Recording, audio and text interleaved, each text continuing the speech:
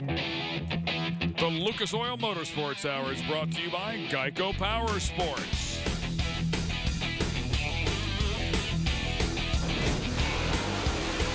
That is the leader here at the Sunoco Race Fuels North-South 100, presented by R&L Carriers.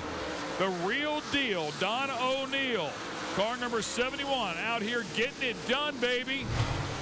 He is an aggressive driver. He is a very passionate driver. And when he gets out front like this, I guarantee he's going to be difficult to beat. Battle for sixth place between Joe Arms and Skip Arp. Joe Arms just steadily, unfortunately for him, going backwards. Yeah, Arms led the first 23. O'Neill took over on lap number 24, continues to lead. Skip Arp, you know, he'd been running up front. He kind of fell back, now working his way back up to the front. He's trying that high line there in that number 31 car. Difficult to use all the ponies these guys have underneath the hood.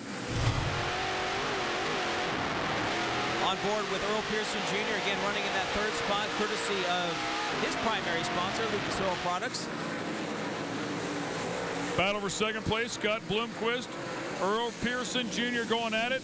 Jimmy Mars also working his way up in there. And by the way, the one of only two cars out there that Jimmy Mars is in, the chassis is actually built by Mars and Berghofer, the MB Customs chassis, as we watch these other two guys going at it here. Of course, Bloomquist, also a designer of his own chassis. And Mars right there, bouncing off that inside berm, as we call it, loses a little ground to these two. Bloomquist in the 0, Earl Pearson Jr. in the 44. There's Jimmy Mars trying to run him down. Again, this is a two-car battle right now for that second spot with Bloomquist in it. EPJ wants it, but don't count out Jimmy Mars. He is slowly reeling these guys in. Earl Pearson Jr. still flying the Masters-built chassis as well.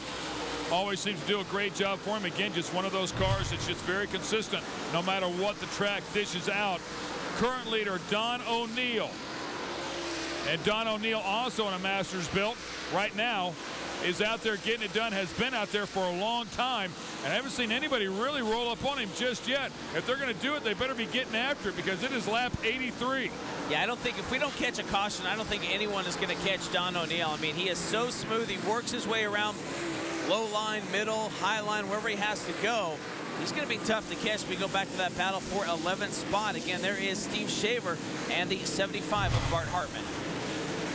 Yeah, both of these guys hoping they get a little better run at it than they've had here tonight. Yeah, the Bartman using that low line. 3 career Lucas Oil late model dirt series wins. You mentioned finished second to Earl Pearson Jr. in the points one night ago. Bart Hartman goes down low. Oh, man, but tries to keep it off the side of Shaver. Hey, goes low, can't get it to work, goes high. Will that work? As Don O'Neill continues to cruise. Nice out front. He's making it look easy, isn't he?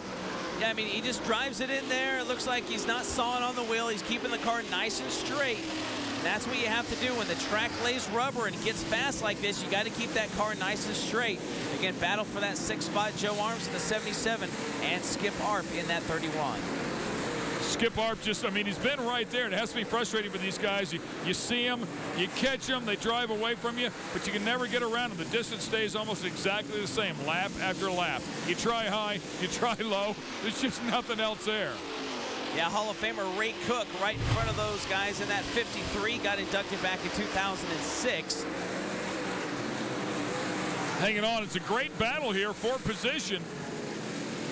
But, of course, the man out front is O'Neill, and the question is, can any of the other guys catch up with him and close that gap?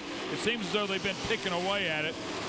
Yeah, we're coming in on 10 laps to go, and, I mean, he's working lap traffic. He's got Dale McDowell right in front of him. That is your leader, Don O'Neill.